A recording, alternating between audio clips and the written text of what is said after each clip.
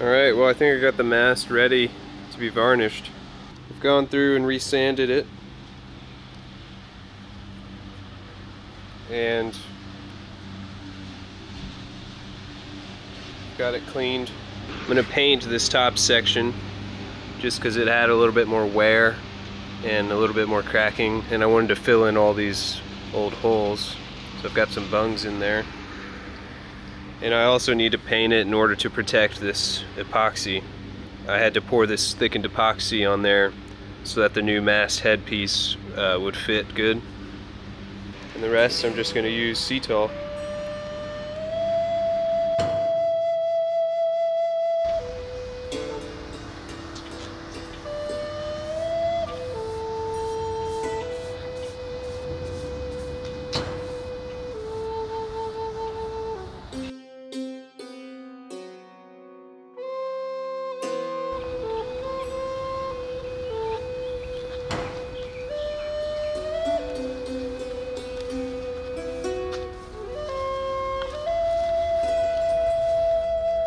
So this was actually one of the first projects I did when I bought the boat.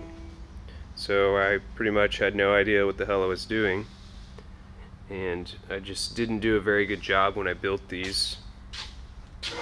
They're way too heavy. I didn't do a very good job bonding it. This is all just bonded down onto some plywood, so the seams I was trying to mimic kind of the teak decking look, and some of the seams I didn't do a very good job on, and so looks like some of these are delaminating. Yeah, I don't think those are worth trying to salvage. So this is the new design. This is just 1/2 inch marine grade plywood. Then I've got some little strips on the sides, and I've given it like a little lip so that it hangs down past the locker, so it shuts down better. Then underneath these are just some little furring strips to make it stand up to give me the right height. And then this is just 3/8 plywood, and I just tacked all this together with a small nail gun. I'm going to come back and add some fillets all in here and seal this up really well. And then the top will get a layer of fiberglass over the whole thing. So it's not going to be as cool looking as the teak, but it'll be a lot more practical and work better. So these are pretty much ready to be glassed up, I think.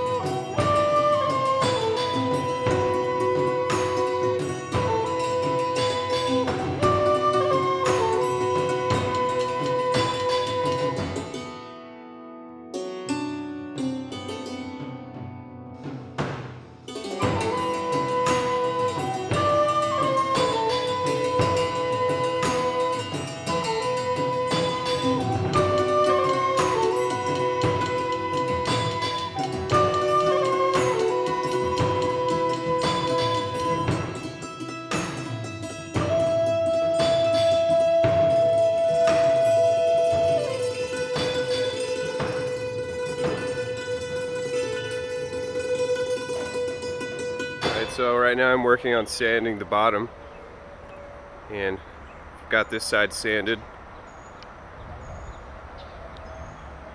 and about to start on this side. A few moments later. So we've got the rudder ready to go for bottom paint. We've got 3 coats of barrier coat on there, and it's actually like ready.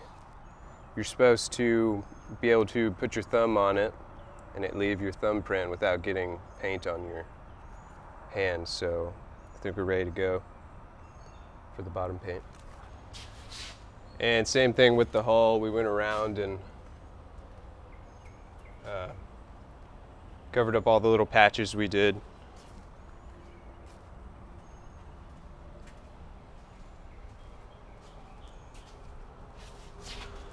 So yeah, we're ready to paint the bottom.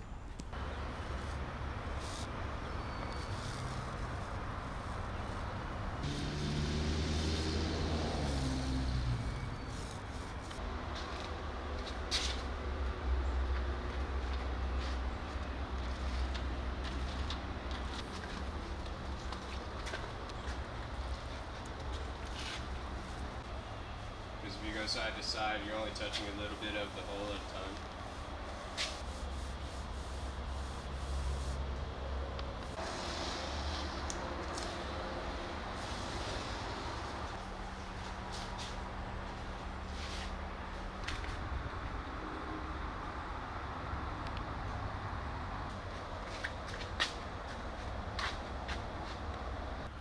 Alright, so we've got 2 coats of bottom paint on now, and the only thing left that I have to do is paint underneath these stands.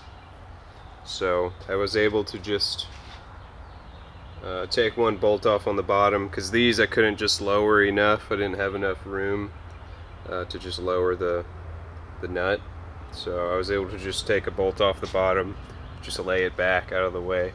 So I just need to sand that and then get a couple coats of paint under there. And I think I can do 2 at a time, so like I'll do these 2 in the middle, then I think I can take off these back 2, and then, you know, put them back up, do the front 2. We've got a lot done in the last few weeks. I haven't really done a very good job of filming all of it and talking about all of it, just because we've been kind of in a rush. But we finished the paint on the top sides. We have 3 coats on there now, and it's pretty nice and glossy. Got it to lay out pretty well. Then we got the boot stripe on. I need to probably add another coat to that, because that's just 1 coat right now. But got the little cove stripe and accents painted. They turned out really good. So I also got this zinc installed, and I made a backing pad on the inside, and then I have some bronze, basically just like all thread that I put through, and sealed that up really good. And now I should be able to remove this and put a new one on easily, and then also bond stuff to the top side pretty easily. And the rudder is done, I think. Looks a lot better now that it's a solid color, that's for sure. And I've got these locker lids cleaned up. I just need to do some fairing, and then we'll be able to paint these. And we're ready to install the rub rail now. We got it fitted, and I've gone around and gave it a nice radius on both sides, and made all the cuts I needed to. Mast is finished now. We just need to keep adding the hardware back in. I've got this old track back in place. Looks pretty cool. And then I'm also working on painting this top part. I just need to do 1 more coat, then we can install the masthead fitting.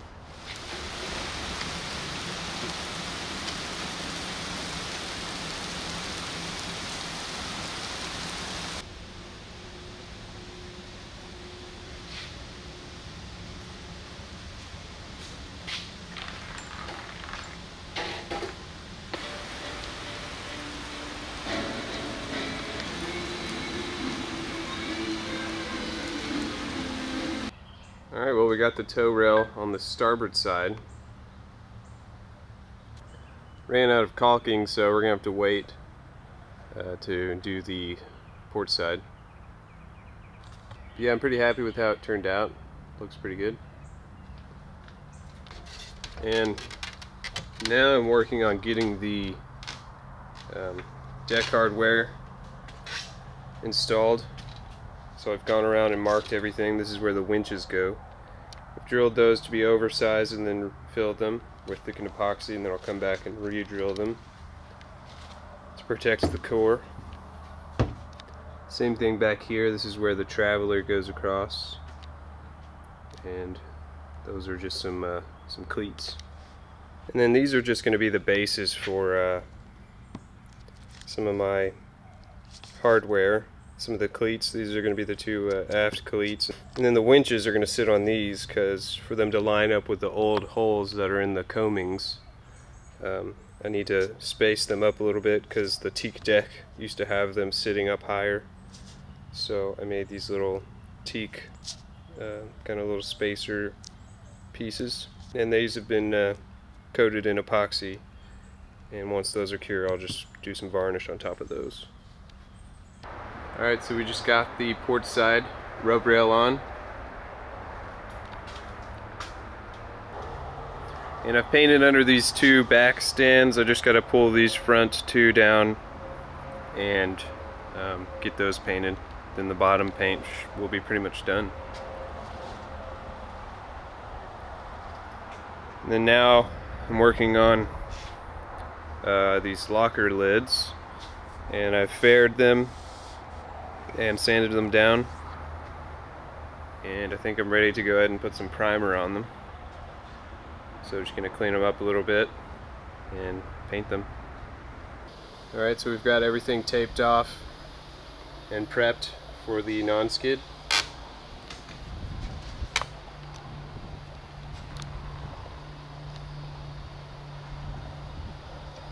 So we practiced on these locker lids.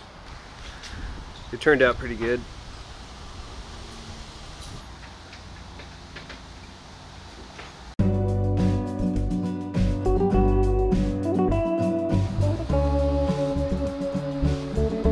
This is going to be us after applying Kiwigrip.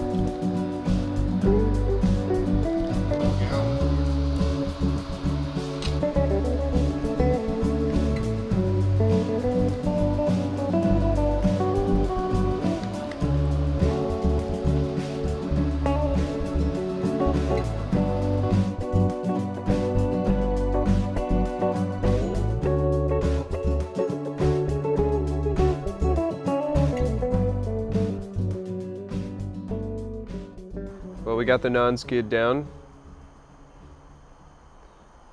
I think it turned out good.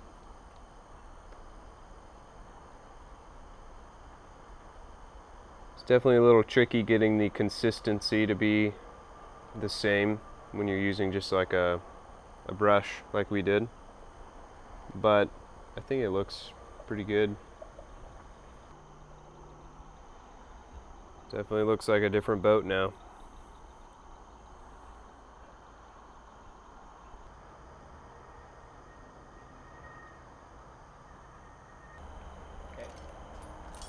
So we also got our rigging back. We took it to our friend Reagan, the company he works for, a rigging place in Kima, and we had them swage the fittings and stuff for us. So all of our rigging's done now. This is the head stay. It's a little bit beefier than the other stuff, but yeah, we're ready to go. The mast is pretty much ready to go up.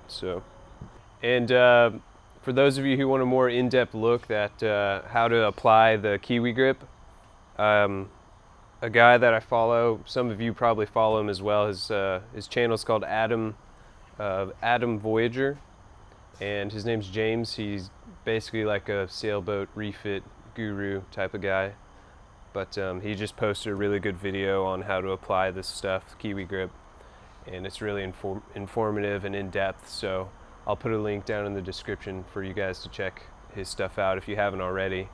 He does tons of really awesome sailboat refit type stuff, so check him out. And that's pretty much going to be it for this video. I think it's going to be our last video not in the water, so it's pretty exciting times.